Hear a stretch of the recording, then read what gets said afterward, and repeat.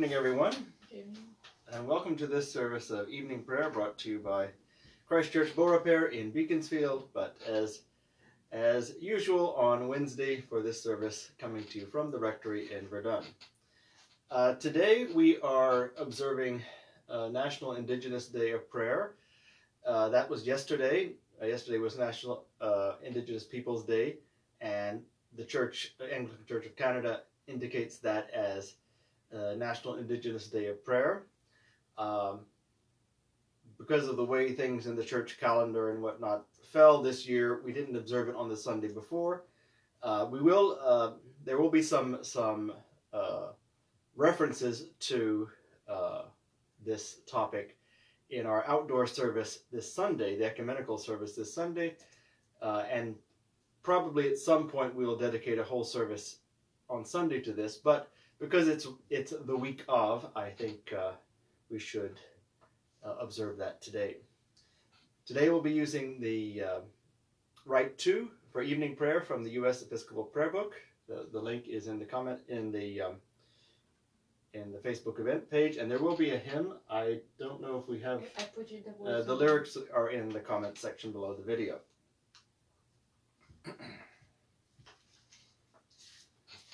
Our service begins with page 115.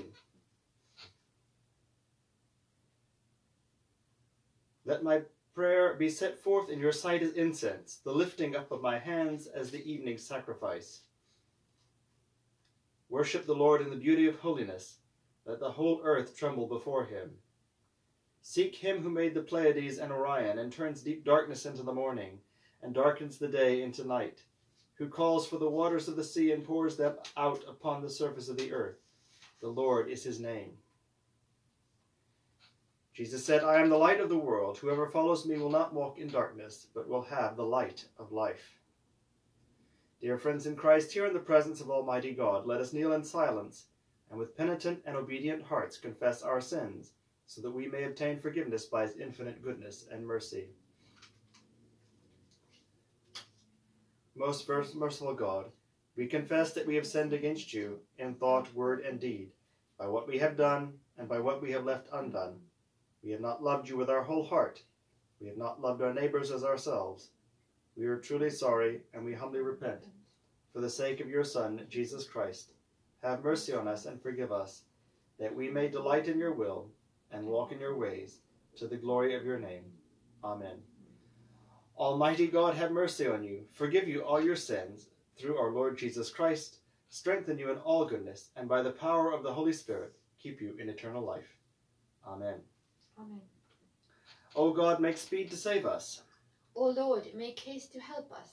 Glory to the Father, and to the Son, and to the Holy Spirit, as it was in the beginning, is now, and will be forever. Amen. Alleluia.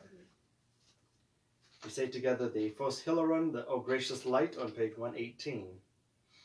O gracious light, pure brightness of the ever-living Father in heaven, O Jesus Christ, holy and blessed, now as we come to the setting of the sun, and our eyes behold the vesper light, we sing your praises, O God, Father, Son, and Holy Spirit. You are worthy at all times to be praised by happy voices, O Son of God, O Giver of life, and to be glorified through all the worlds. The psalm appointed for today is Psalm 19. We will say it together responsively by half verse. The heavens declare the glory of God, and the firmament shows his handiwork.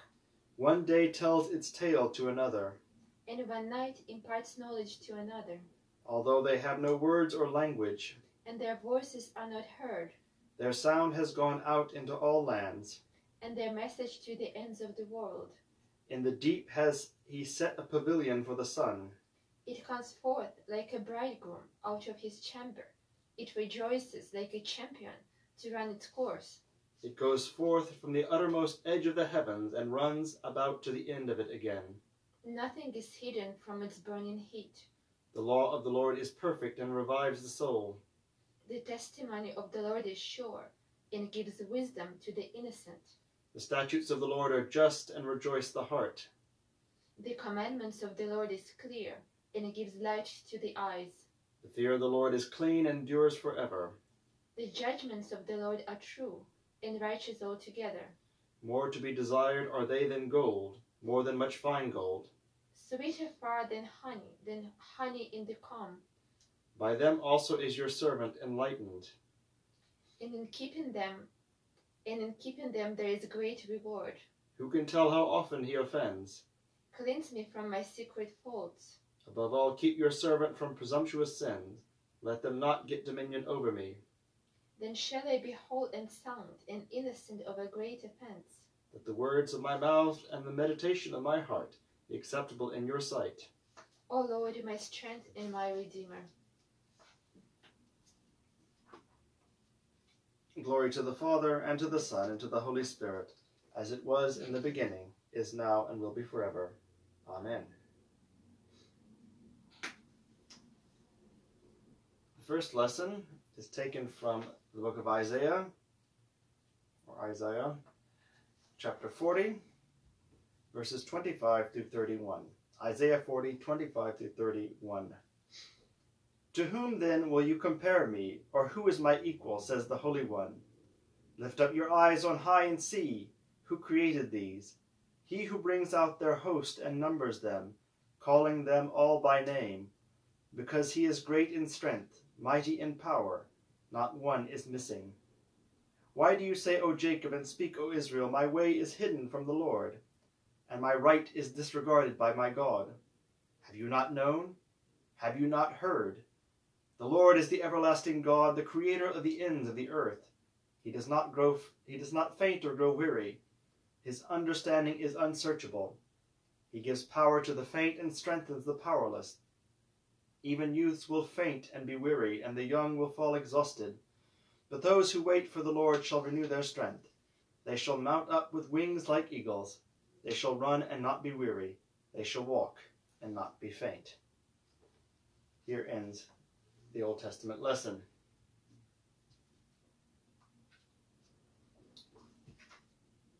We will say together the Song of Mary, the Magnificat, on page 119. My soul proclaims the greatness of the Lord. My spirit rejoices in God my Saviour, for he has looked with favor on his lowly servant. For in this day all generations will call me blessed. The Almighty has done great things for me, and holy is his name. He has mercy on them who fear him in every generation. He has shown the strength of his arm. He has scattered the proud in their conceit. He has cast down the mighty from their thrones, and has lifted up the lowly. He has filled the hungry with good things, and the rich he has sent away empty. He has come to the help of his servant Israel, for he has remembered his promise of mercy, the promise he made to our fathers, to Abraham and his children forever.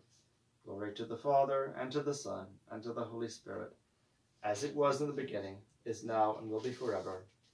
Amen. The epistle lesson is from Philippians. Philippians 4, 4 through 9. Philippians 4, verses 4 through 9. Rejoice in the Lord always. Again, I will say, rejoice. Let your gentleness be known to everyone. The Lord is near. Do not worry about anything, but in everything by prayer and supplication with thanksgiving, let your requests be made known to God. And the peace of God, which surpasses all understanding, will guard your hearts and minds in Christ Jesus. Finally, beloved, whatever is true, whatever is honorable, whatever is just, whatever is pure, whatever is pleasing, whatever is commendable, if there is any excellence, and if there is anything worthy of praise, think about these things. Keep on doing the things that you have learned and received and heard and seen in me, and the God of peace will be with you. Here ends the epistle lesson. We'll say together the Song of Simeon, the Nunc Dimittis, on page 120. Lord, you have now set your servant free, to go in peace as you have promised. For these eyes of mine have seen the Savior, whom you have prepared for all the world to see, a light to enlighten the nations, and the glory of your people Israel. Glory to the Father, and to the Son, and to the Holy Spirit, as it was in the beginning, is now, and will be forever. Amen.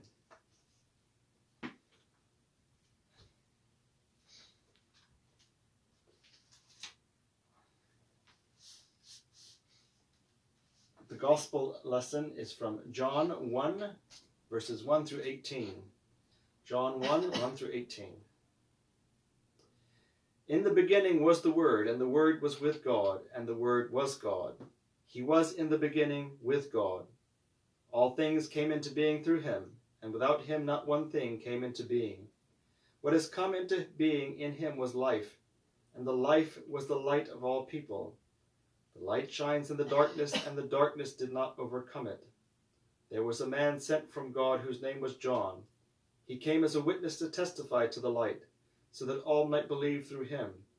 He himself was not the light, but he came to testify to the light.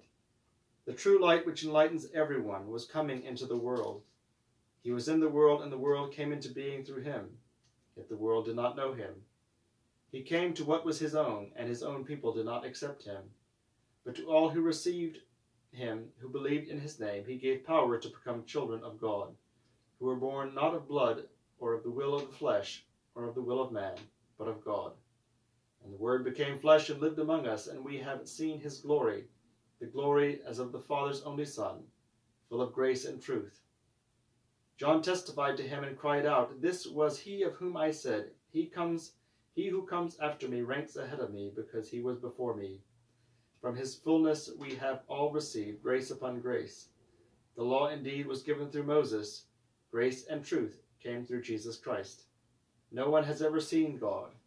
It is God, the only Son, who is close to the Father's heart, who has made him known."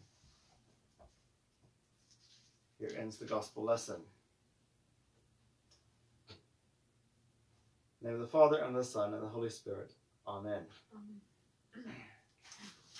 That's probably my favorite passage of Scripture.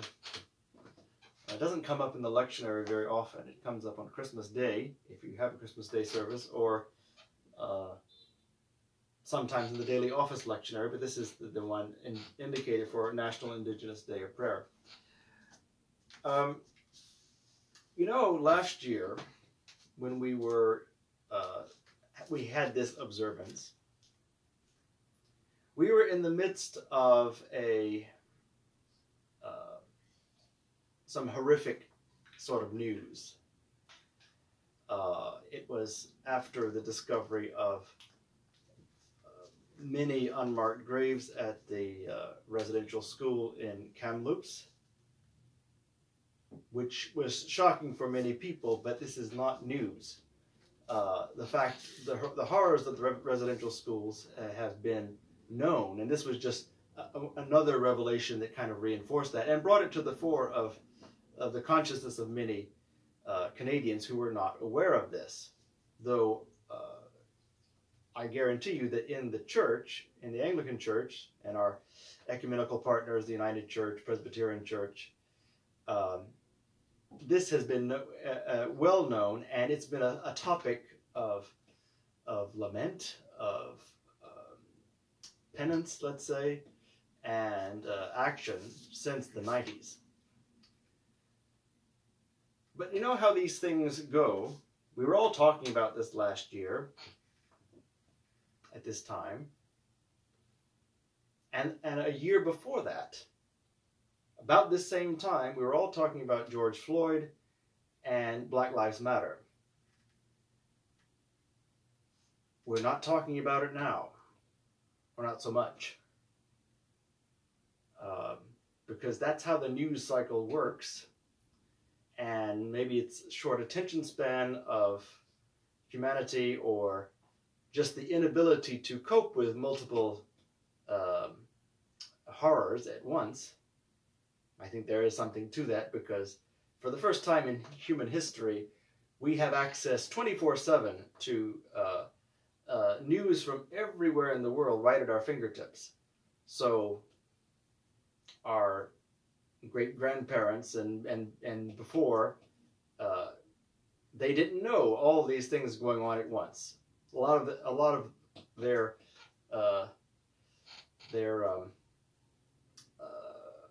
peace of mind was not based on the fact that the world was a better place then, but rather ignorance, not knowing.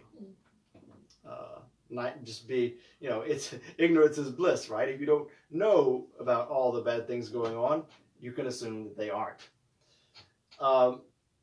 And this year, it was like one thing, eclipses another. We had COVID, and then the war in Ukraine. Also, we're not talking about that so much anymore. There's only so much we can hold in our consciousness at once. So I don't blame people for that. But that's the way the news cycle, it kind of cycles things out. And we say, we'll never forget this. But are we talking about the indigenous schools very much now? Not as much as we should. We're talking about Black Lives Matter?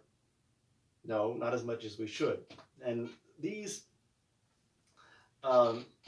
those two topics, which came about the same time of the year in 2 consecutive pandemic years, those are not unrelated, because they come down to the basic issue of human rights, and these are both fallout from empire in some form or another, and white supremacy. This past Saturday, our diocesan synod, our annual meeting for the diocese, of course, there's business and that's carried on, the budget and all these things, sort of mundane sort of things. But there's always a topic, and these past few years, our diocese has been focused on racism, anti-racism, I would say, mostly focused on anti-Black racism, which came out of the George Floyd and the Black Lives Matter events. But it's all connected, and we were focused on that, but we know that racism at its core relates to other types of racism and discrimination. And in North America, where these two topics are particularly pronounced, and I would say that in both our big North American countries, the United States and Canada, both of these issues are a blight on the past of both of our countries. It's not that, Canada exclusively owns the indigenous shame, the shame of the indigenous mistreatment, mistreatment of indigenous people, and the United States fully bears the brunt of anti-Black racism and the history of slavery. Both countries come out of a similar milieu and similar ground, and both our countries share this collective guilt and responsibility for both mistreatment of Black people and mistreatment of indigenous people. And it's all because of that satanic doctrine, let's say, or satanic mindset, which is white supremacy.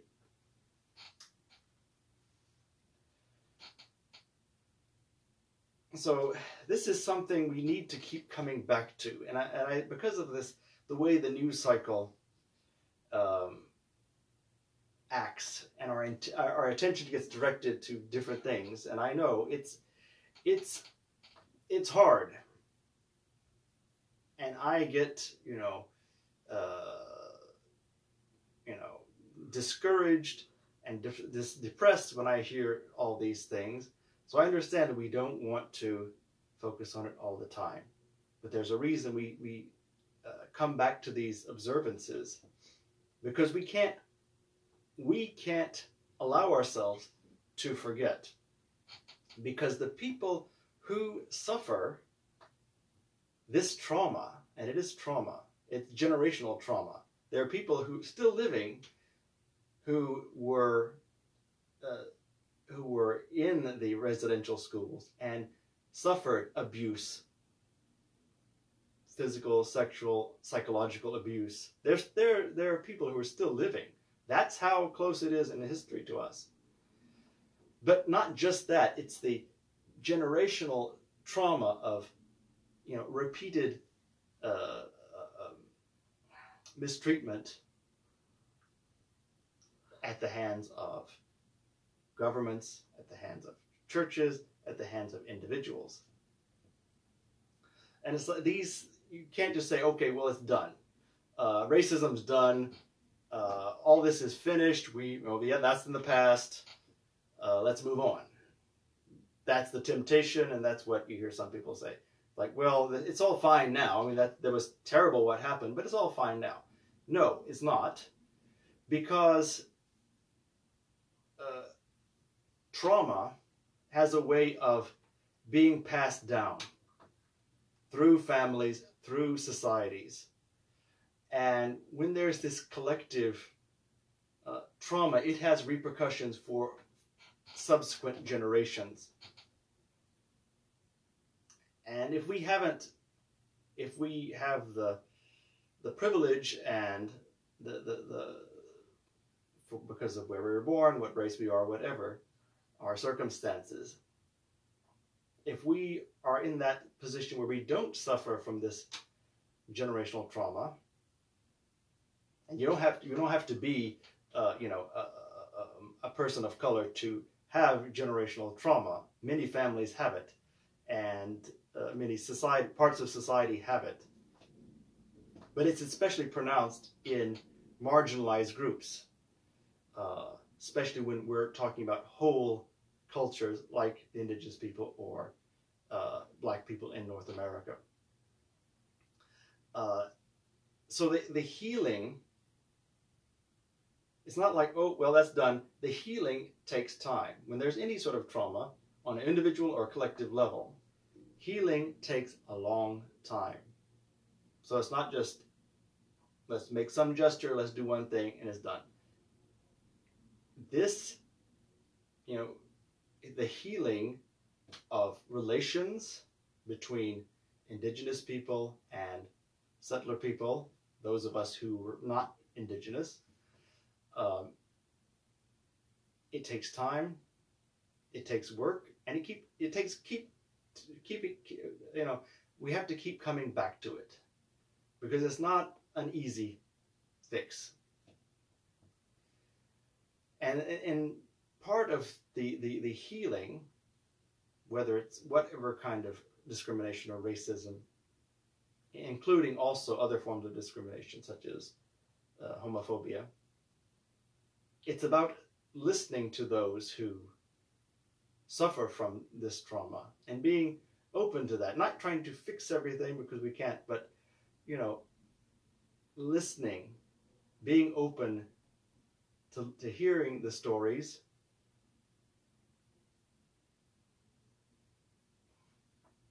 and accepting not our individual responsibility, because I didn't do any of this. None of us did this directly, but it's the society, in our case Canada, and our churches that, yes, did participate in these things.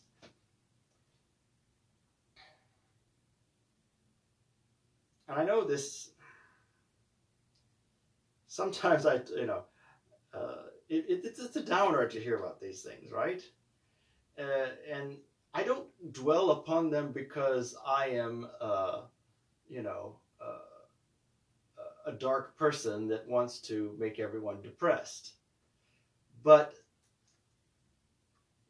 there's a reason we need to be aware of these things, and not just, oh, let's go to church and be happy clappy and think positive thoughts, because that's not the way the gospel works.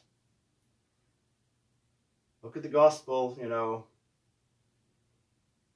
yes, there's lots of good stuff. Jesus loves everyone. It's great. But Jesus also got crucified by a brutal, oppressive state. And the good news, of course, is that oppressive power did not win. Death did not win. Darkness did not win.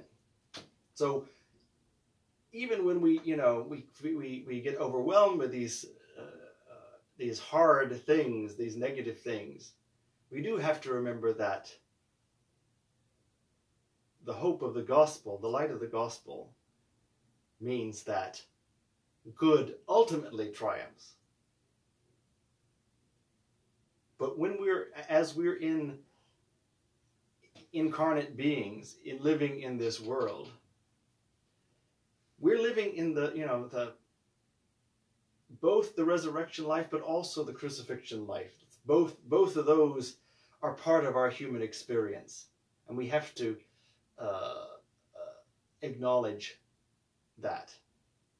Because without crucifixion, there is no resurrection. Without death, there is no rebirth. There's no new life.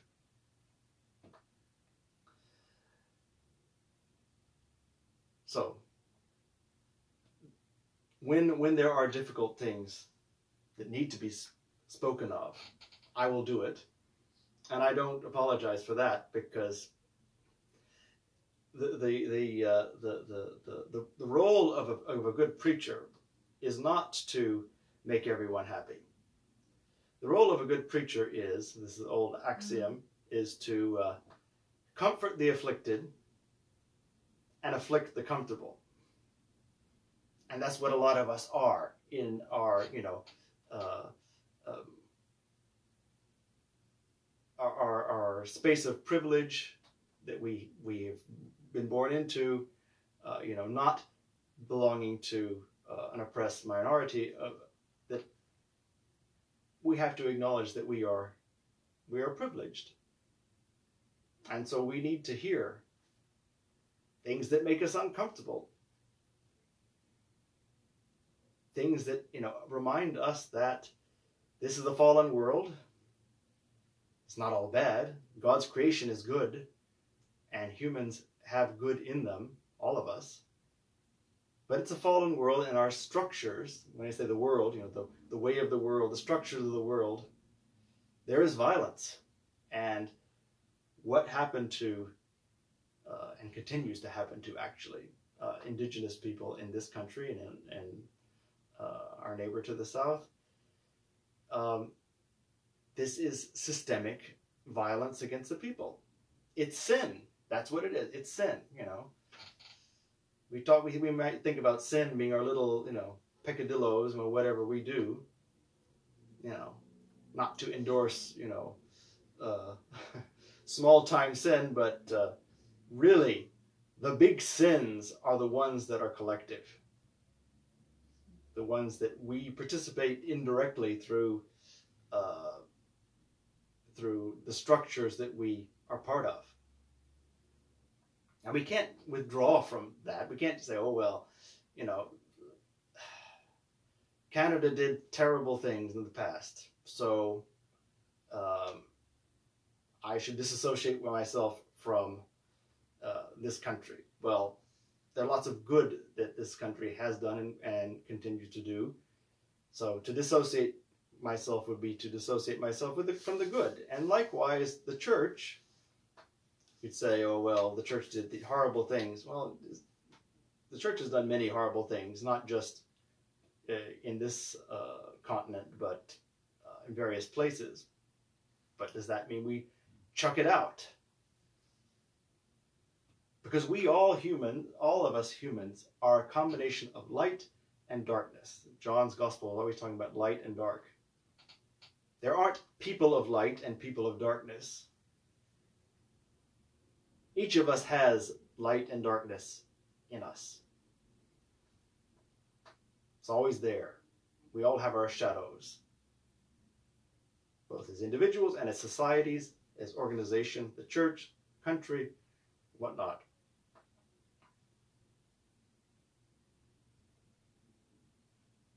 But yes, where there is the darkness, but the darkness is not overcome by the light, as John reminds us. So it's not all lost. It's easy to think, oh, everything's so terrible, and it's like, ugh, why bother? But the light will prevail. And we need to align ourselves with that light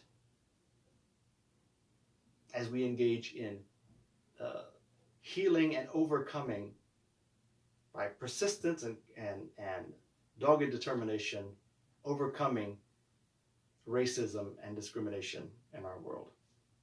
Amen. Amen. And now we will sing a hymn, which is Let Streams of Living Justice. That's what it's called. Yeah, Let Streams of Living Justice. The tune is maybe familiar to you. It's the tune of I Vow to Thee, My Country, a British patriotic song. It's Common Praise 575.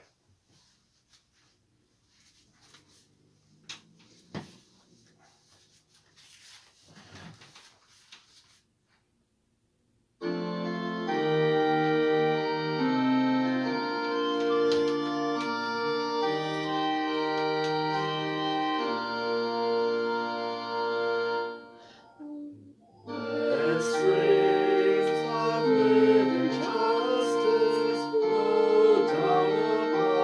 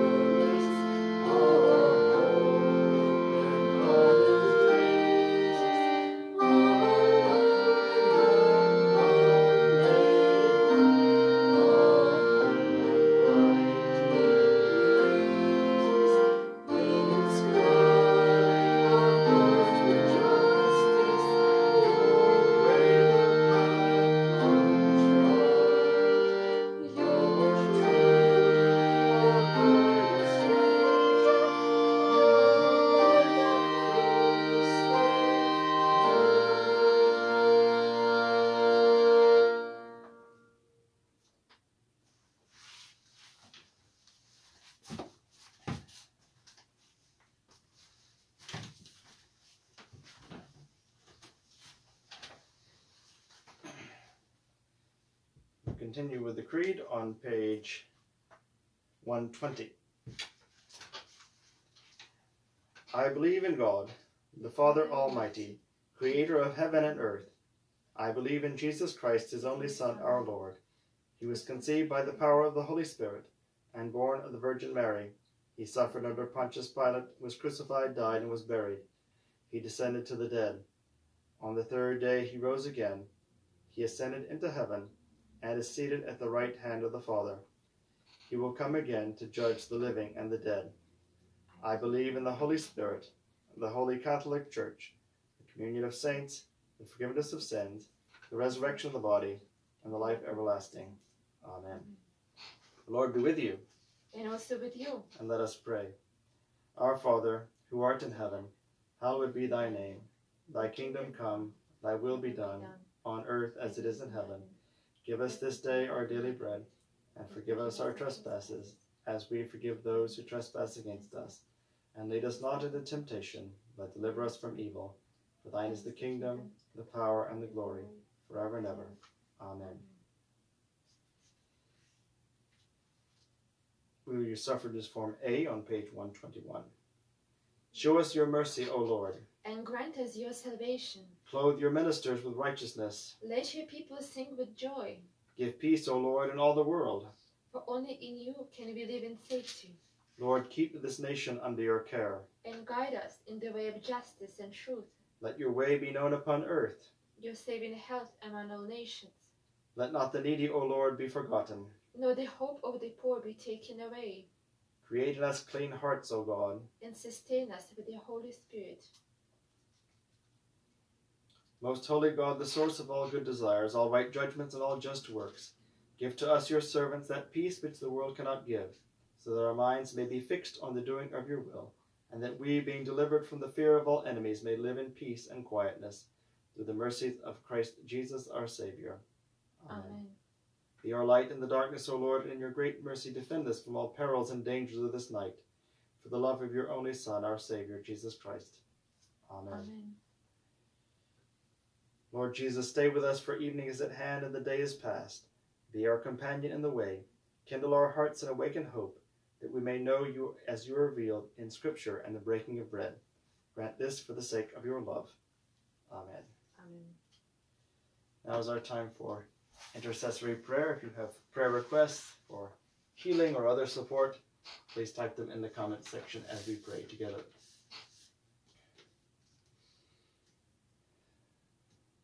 God of peace, God of healing, and God of reconciliation, we lift up to you all of the suffering human family. We especially pray for healing among indigenous peoples of this continent, for reconciliation, for righting of wrongs, for healing of generational trauma. We pray that all the churches may be and remain committed to the truth and reconciliation process, even when other issues vie for our attention. And we pray that our government may take steps to right wrongs and improve conditions for Indigenous peoples now. God of love and mercy, Hear our prayer.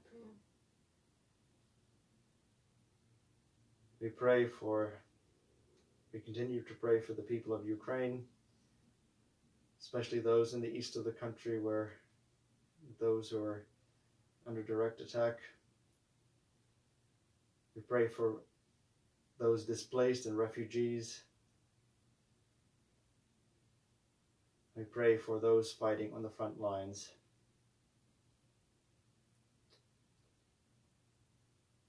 We pray for a peaceful resolution to this conflict and protection of all the vulnerable. And we continue to pray for the people of Russia, that truth, brotherly love, and light may dispel the clouds of darkness and disinformation and propaganda. And we especially pray for radical conversion at the top with the leadership of that country, radical conversion and turning from darkness to light. God of love and mercy, we pray for the needs of our parish, for our families and friends. We pray for all who are ailing in mind, body, or spirit.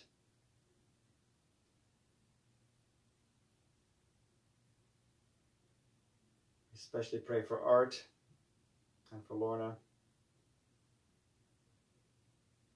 We pray for Kat, for Donna, for Sandy,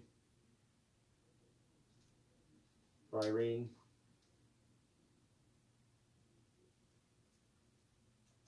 for all those who are ailing. We pray for all those who are mourning the death of loved ones. We pray for all who have died, especially those who have died this day anywhere in the world. May light perpetual shine upon them, and may they rest in peace. Amen. Amen.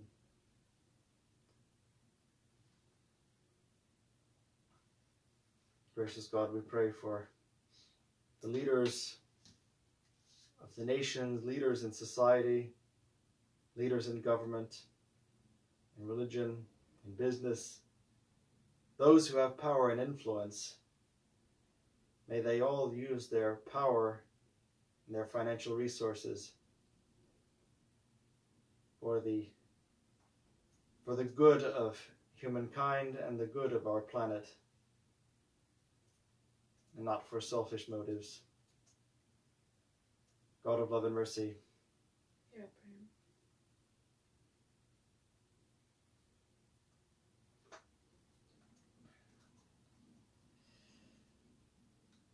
we pray for all those who travel as we emerge from pandemic restrictions and start summer travel again, that you may protect all who travel, and that we may continue to act with prudence so that we do not bring on another wave of COVID. God of love and mercy, Hear our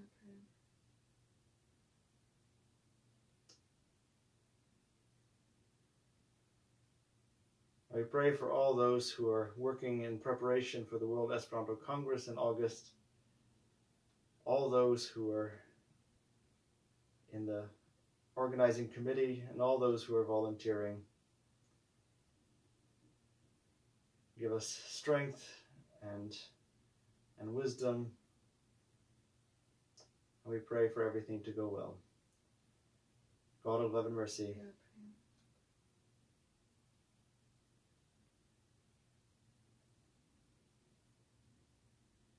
we pray for protection of our planet, that we as stewards of creation may be inspired to care for this home that you have given us, this good creation that you have bestowed upon us, and take the collective action needed to combat climate change and other environmental degradation. God of love and mercy, Hear our prayer. gracious God, we lift up to you all these prayers that we have spoken, that we have whispered in our hearts. All this we ask in Christ's holy name. Amen. We say together the general thanksgiving on page 125. Almighty God, Father of all mercies, we, your unworthy servants, give you humble thanks for all your goodness and loving kindness to us and to all whom you have made. We bless you for our creation, preservation, and all the blessings of this life, but above all for your immeasurable love and the redemption of the world by our Lord Jesus Christ, for the means of grace and for the hope of glory. And we pray, give us such an awareness of your mercies, that with truly thankful hearts we may show forth your praise, not only with our lips but in our lives, by giving up ourselves to your service, and by walking before you in holiness and righteousness all our days. Through Jesus Christ our Lord, to whom, with you and the Holy Spirit, be honor and glory throughout all ages. Amen.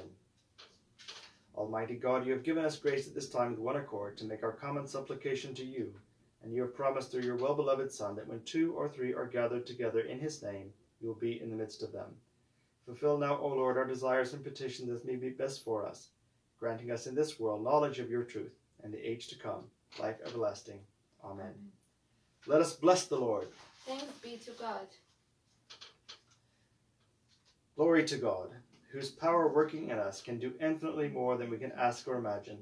Glory to God from generation to generation, in the church and in Christ Jesus, forever and ever. Amen. And may the blessing of God Almighty, the Father, the Son, and the Holy Spirit be upon you and remain with you now and forever. Amen. Thank you for joining us for evening prayer. Our service continues, unless otherwise noted, every Wednesday at 7 o'clock on Facebook Live or the website. This Sunday, please note, there will be no worship service at Christ Church Bow Repair. We will all be participating in the Lakeshore Ecumenical Service with our United Church and Presbyterian neighbors. As far as I know, this service will not be broadcast because doing broadcast outside is more difficult because of environmental conditions, and I have enough to do without volunteering to even attempt that. So it will be in person.